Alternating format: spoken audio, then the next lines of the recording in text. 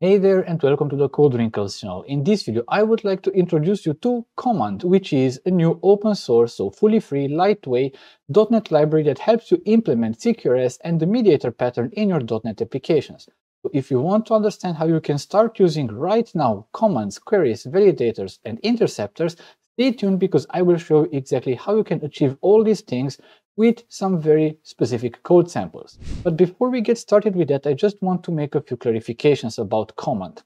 Now, as you might know, that I co-founded a business for which I am the CTO, and that's why we needed to build our product. And we have started to build, or I have started to build this product out for quite some time. Like I would say it's already 3 months. This context is important because the product that we're building, it's not really a simple CRUD applications. And even though it won't be 100% microservices, we have some different components or moving blocks in our ecosystem. And I had this need that I want to have simple CQRS type of implementations, but in several different places. So I created an internal library for us that we were just kind of like importing the project and just reusing that so that we can simply just have these commands, queries, validators, interceptors in all the different, let's say, projects or building blocks that we have in our entire system. Then I had a discussion and people suggested, okay, but hey, why not open source it? So I was thinking about it and to be honest, I was very worried and didn't really want to do this initially because, well, let's see that there are a lot of sustainability problems in the open source ecosystem, at least in the .NET area. And that's why I want you to understand that the library that I'm presenting to you, Kommand, it's not simply that I kind of like want to simply just create something that it is a replacement for something else. It's just that we had internally this idea and it needed, we wanted some clarity and we wanted internal ownership. So that's why we've built this library. I'm not kind of like building this library as a side project that I have to maintain and work on it after hours. It's part of my regular work. And on the other hand, I really don't have any commitments, or I don't make any commitments that I will always solve all the problems that you might notice or raise in issues right away. And in fact, if you go to the repository of this library, you will see that everything is mentioned and stated there very, very clearly. So I think that this sets a very solid and healthy foundation for having an open source library that could be useful for some of you. This being said, I guess we talked a lot about this, but really that needed some clarifications. So let's move over to the code and let me show you exactly how the different building blocks of this Kommand CQRS library fit together. So here I am now in my IDE. What we can see here is that we have this concept of commands, which is, for instance, this create product command, which is a very, very simple record that implements this iCommand interface. So one thing that I wanted to have is this also semantic, but also technical, as you will see a little bit later, distinction between a command and a query. Because I really missed that in other libraries, and I think that this is an important distinction, and we will see also why just in a few minutes. That's why I have this iCommand, and then I have, for instance, queries, where we need to implement this iQuery. For instance, for the user query, we get this getUserById query, which gets a user, so it's iQuery of user. Both of these interfaces for iQuery and iCommand also have non-generic interfaces in case you don't want to return anything. Now, in behind there is an iRequest interface, and we will see just in a few minutes why that iRequest interface might be, or where exactly that iRequest interface might be important, but generally we want to make this distinction. Besides these queries and commands, we also have this concept of notifications. The idea is that we have here, for instance, this product created notification. So when something happens in our application, we can just simply send out an information that, hey, a new product was created. And obviously for that one, we can then register handlers that would execute and do specific or perform specific tasks based on the information that's contained in this specific specification. Now, I wanted to show you both these commands, queries, and notifications, because the next step is, obviously, for all of those, we need handlers. So we have here a handlers folder, and I've structured it like product command handlers. So here is the command handler for creating the product, where I simply inject an iRepository that's just an in-memory repository in this case, and I inject the iMediator. We'll see exactly how you can use the iMediator from the minimal API endpoint. We know that this is a command handler because we implement this interface iCommand handler, where we specify the command and we specify the return type. And based on that, it works like all the other similar libraries. When the application starts up, it will match together what command or what handler needs to be executed for what command. So in handle async method is basically where all the logic happens. So it's where you would place your entire application level logic or application level orchestration. For instance, in this case, we just want to create a new product. We use the repository to add the product async, and then we use the mediator to publish async, and we publish this new product created notifications that we did take a look at it just a few minutes ago. And obviously also the notification handlers are all wired up when the application starts up. So right now what will happen obviously is that, the handler will be executed. As in other libraries, the main difference between a command or a query handler and the notification handler is that for the command or the query handlers, for each command or query, you will have just one handler that will ever be executed. For the notifications, you can have one notification, but you can have potentially several different handlers that will get executed when that specific notification happens. Now, I wanted to also show you this other updated product handler, because in this updated product handler, the main idea is that just we want to update the product. We still use the repository to update the product async. But then in this case, as you can see, when we have defined this update product command, it just implements iCommand. It's not the generic iCommand of tResponse. So it means that we are actually not expected to return anything, but from async methods, we are expected to, return something. And what we usually do is or the default recommended implementation that I use is to return this unit.value. And unit is just a default return type that represents a void task. Now let's take also a look at some user queries. And here is, for instance, where I have this get user by email query handler, which is a iQuery handler that will be triggered on the get user by email query, and it will return a nullable user. And what we do is we just use the repository, we get user and return it. Now I want to get into another concept in the command library that's very important to me, and that's a distinctive feature that you usually don't see by default, is the idea that we have validators. So by default, when you register validators, and here is, for instance, a validator for the create product command validator.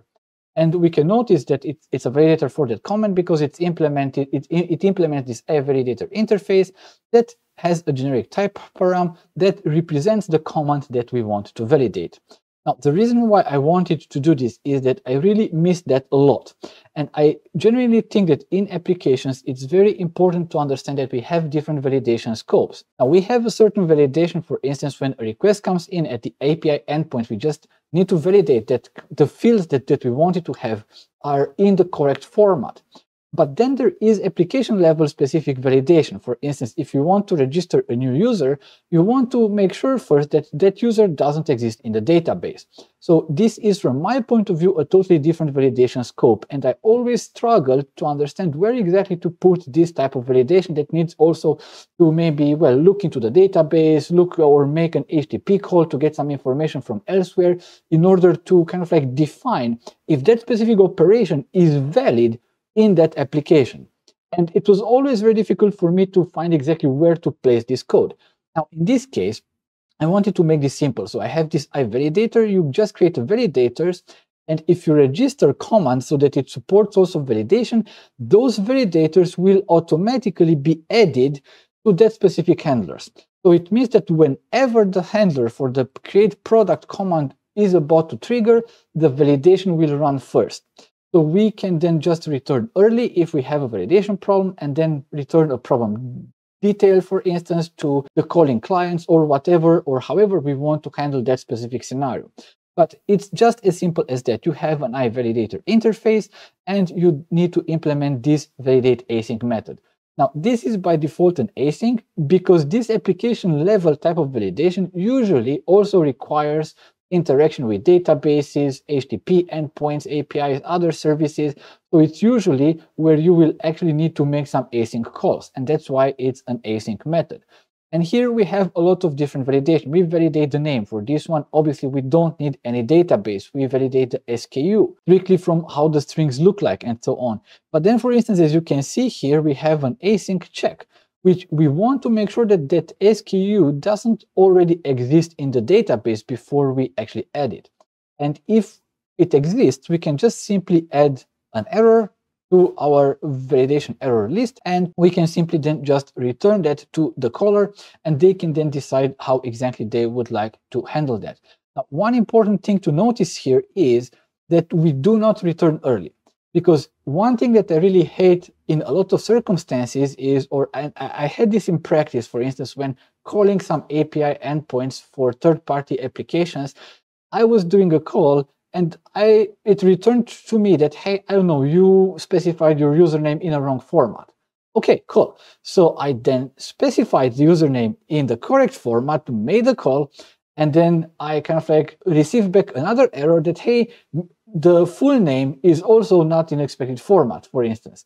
And that's crazy. So I want to have this experience that if kind of like I want to validate something at application level, I want the consumer, the client of my validation, know all the things that went wrong in that specific validation, because that might help actually developers and even programmatically kind of like define exactly how you want to recover from that and what you want to do. So that's why we don't return early from validators, but we go through everything and we pile up any type of validation errors, and then we just return basically a list of validation errors that then the consumer can consume and do or implement some logic based on what it finds there. Validation is, however, not the only concern that we have. So when we execute this type of request, then handlers, so we do something in a handler and then we return a response, there are a lot of other cross-cutting concerns that we might want to add to our handlers. And obviously, I don't really want to clutter the handler or the handle async method with this type of third or cross-cutting concerns. So that's why in Kommand, we have the concept of interceptor. And for instance, here we have this logging interceptor. And you can see here that this logging interceptor is just kind of like, okay, it implements this interceptor interface of T-request and T-response. But then you see that where we specify the constraints, we say that it's kind of like the T-request inherits from I-request. And that's an important thing. And this is, or I want to emphasize this because it's a distinctive feature of this Kommand library, I would say, is that you can have interceptors that will be triggered on all types of requests. So no matter if you have a query or if you have a command, if you have this logging interceptor, that one will execute. But then what we can do is also have only interceptors that get triggered or get executed when we have a command, but not when we have a query. So in this case, it's basically iCommand handler or iCommand interceptor, and we see this here that command obviously inherits iCommand. So we see that it's iCommand interceptor, and in this case is iInterceptor. And for the query, for the caching, let's imagine that we want to add caching, we have iQuery interceptor. So you see, that's why I told you in the beginning that I preferred to actually have a distinction between query and commands, because there are some things that I would like to execute or to perform when I have a query, but there are some other things that I would like to execute when I have a command.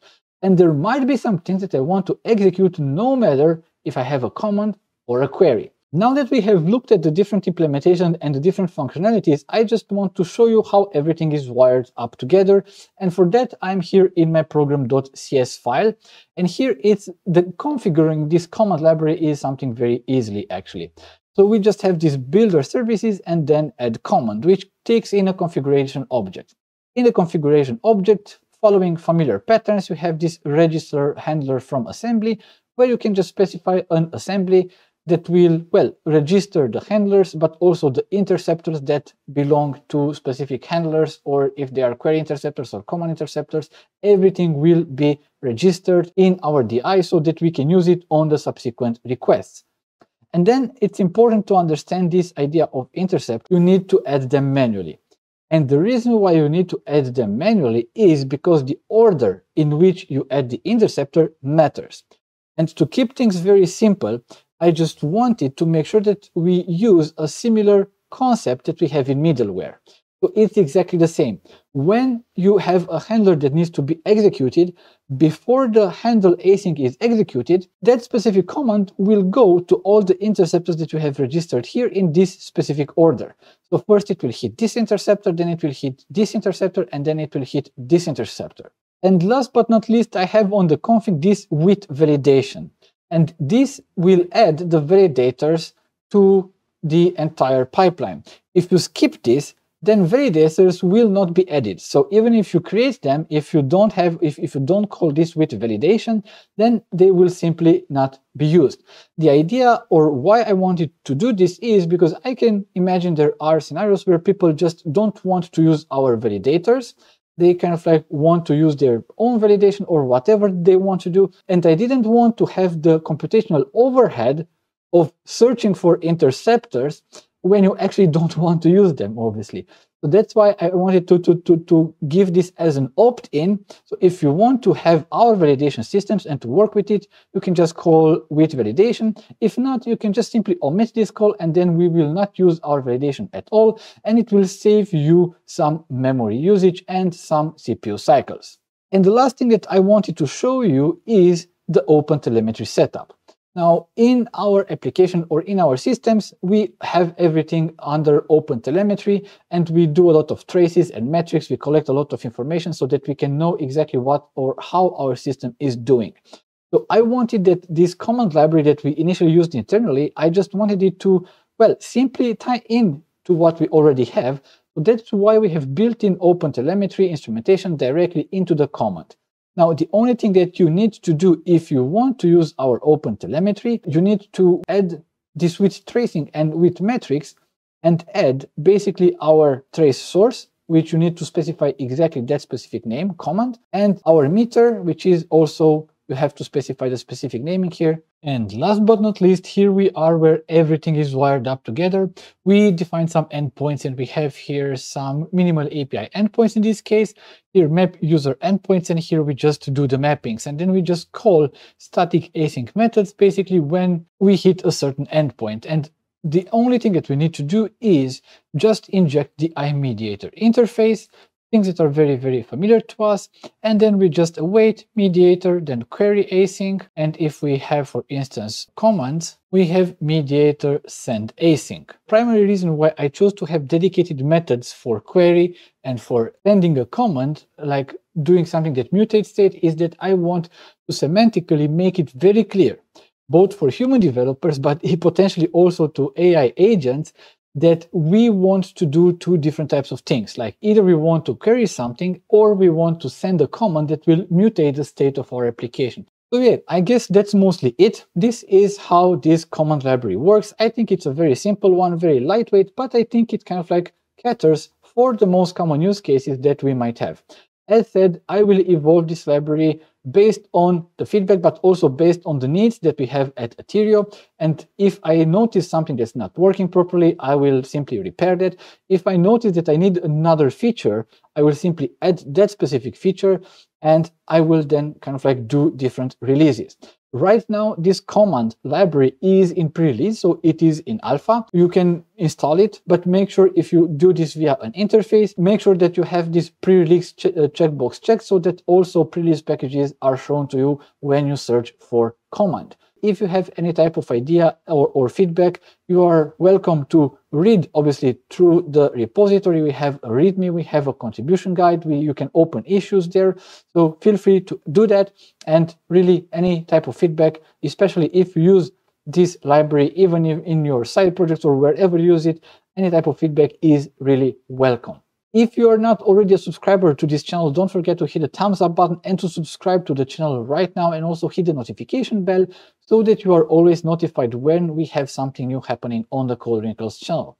And if you just have a question or just want to get in touch with me, don't be shy and head over to the comment section, leave a comment below, and I'd be more than happy to get in touch with you. This being said, thank you very much for watching, and until the next time, I wish you the very best.